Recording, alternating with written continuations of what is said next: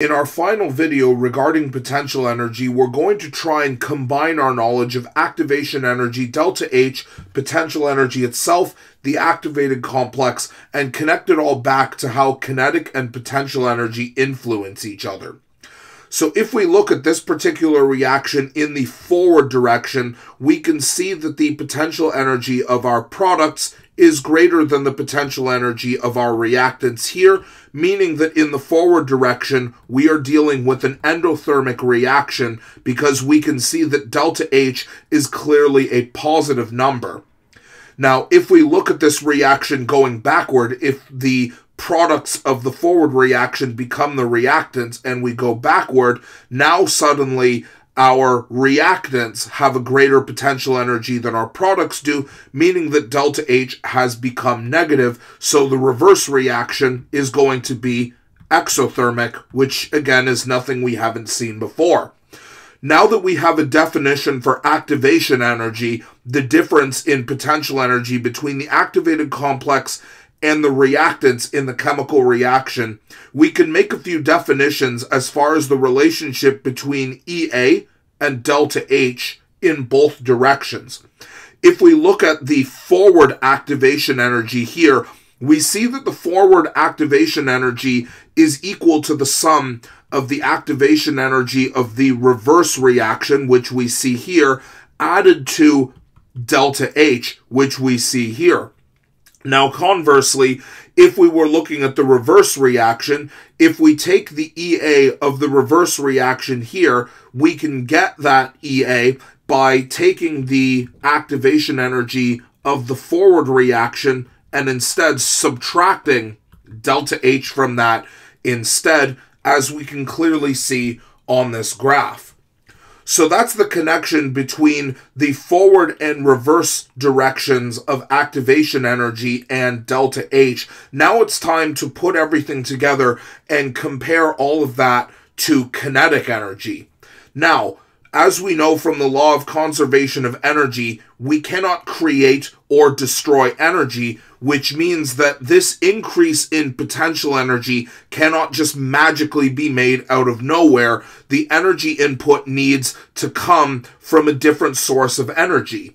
Now, we can observe this in the form of adding heat to a magnesium ribbon in order to start its reaction with oxygen. That means that the energy input that is required in order to increase the potential energy from our reactants to make the activated complex needs to come from kinetic energy. Which brings us back to looking at our kinetic energy distributions. We remember that the key point on a kinetic energy distribution is called E-min. And E-min is the minimum amount of kinetic energy that is needed in order for a reaction to take place. Now, this definition sounds very similar to Ea, which is the minimum amount of potential energy we need to add in order to form the activated complex. These definitions sound similar because they are actually the same. The kinetic energy from E-min is the kinetic energy that we need to add to the reactants in order to form the activated complex. And for that reason, activation energy and E-min are the same number. E-min is just referring to that energy that exists in its kinetic energy form. And when that gets converted into Ea, it is referring to the potential energy that's needed in order to make the new bonds in the activated complex. Finally, we can talk about the relationship between the amount of kinetic energy added and what will happen in that reaction if the kinetic energy is greater than, equal to, or less than the activation energy.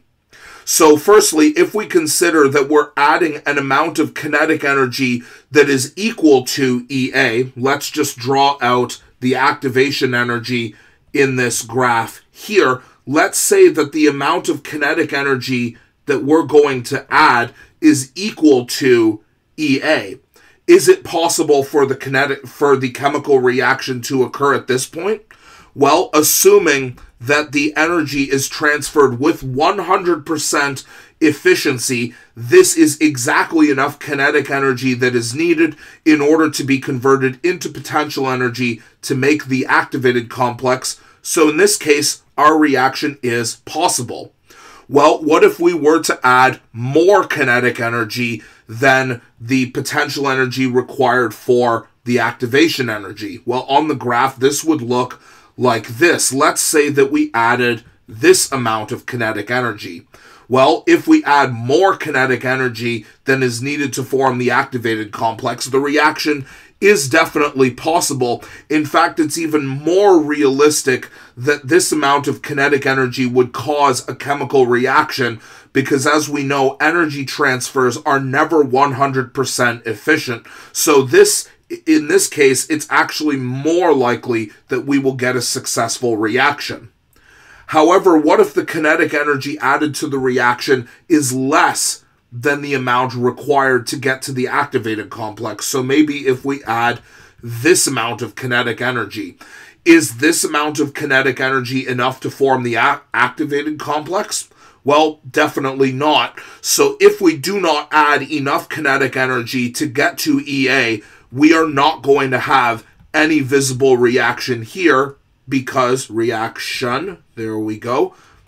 We are not going to have any visible reaction because this amount of kinetic energy is not enough to make the new bonds that are required to form the activated complex. With that, we have now explored all of the possible connections between kinetic and potential energy, as well as activation energy and delta H. The next series of videos will look at calculations involved with calculating the actual delta H mathematically within chemical reactions.